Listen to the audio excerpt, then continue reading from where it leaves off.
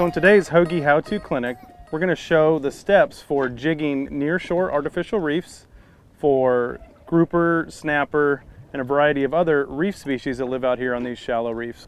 Today we're off Sanibel, Florida in about 40 feet of water. It's late February and we've just been kind of doing a little cruise looking for some life up on top.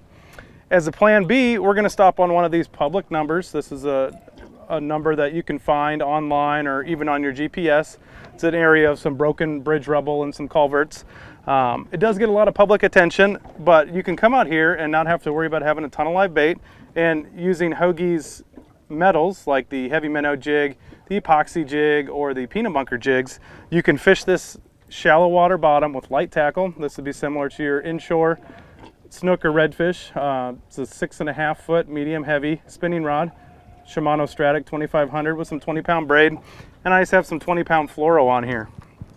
This is a fun way just to get out. You see all these numbers on your machine and you're wondering what you could catch out here. Oh, well, just a handful of metals, you can come out. You want to make sure you have some light leader, and we'll just work in over structure here. I just use this up and down jigging motion. It's not very aggressive. What I'm doing is letting the jig pop up and then fall down, just moving the rod about 1.5 feet up and then feeling it as it flutters down on the fall. It's a lot of fun doing this on light tackle. As you let the jig drop, you're going to feel a lot of these different smaller reef species come up and kind of nick at it. But eventually you're going to have one of the larger snapper or porgies or triggerfish come up and take a grab at it, just like that. A lot of fun on light tackle.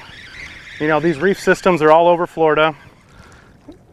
And here, this is our first grouper, certainly below the keeping limit, but a nice way to go ahead and hook up on some fish out here just on a public number as we're cruising around.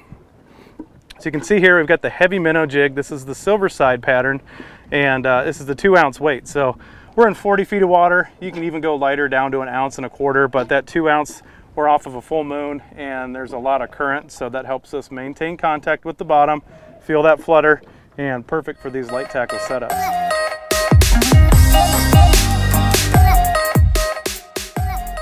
So we're going to show the steps about approaching this artificial reef structure right here in 41 feet of water. We're offshore Sanibel, Florida, and right now you can see we don't have much on the bottom machine, but we're coming really close to an area of structure, so we're going to keep an eye on this.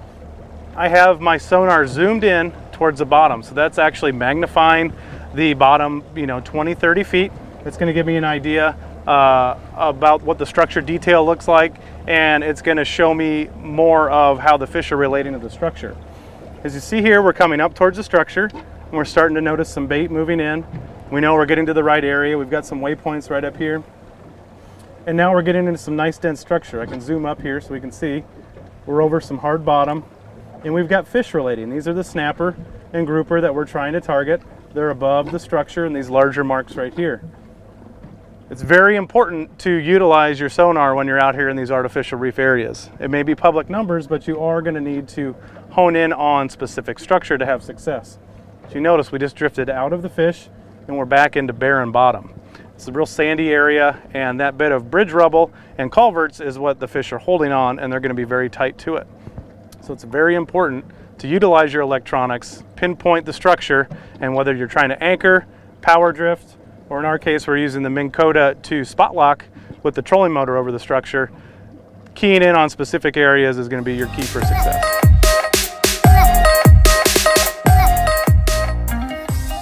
We've got a lot of customers that load up on these jigs and they're able to catch, Spanish mackerel, small tuna, bonita, lots of snappers and groupers.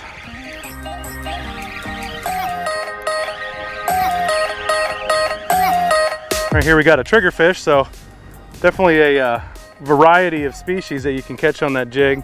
We're not having to rebait the hook or anything. It's a pretty looking fish right there. We've got some real nasty teeth on their front, but good eating fish. We're letting everything go today. You can see his mouth cracking right there. He's definitely a muncher. Now, a lot of times when you get vertical under the boat, you don't want to fish it for too long, but you may have fish that are following it in, and you can pick up a bite before you go out for your next cast. That's a bigger mangrove right there. It's a beautiful fish. He may be getting close to keeper, but they're not huge. but it's a lot of fun, and we're enjoying just today messing around. And this is a great, great way to come out, catch a few fish on these reefs that are public numbers, so it's not a big secret.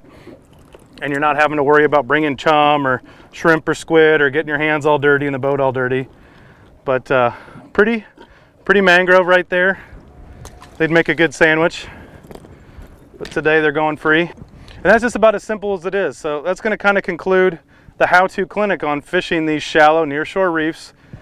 You can impart these techniques, anywhere, all the way up the Atlantic coast. They're good for rockfish on the west coast. Here we're 40 feet of water off Sanibel, Florida, jigging for snapper and grouper. But you want to make sure you use light tackle, use the appropriate outfit, and keep that leader very light, and you're going to have success and hook up on some fish and have fun.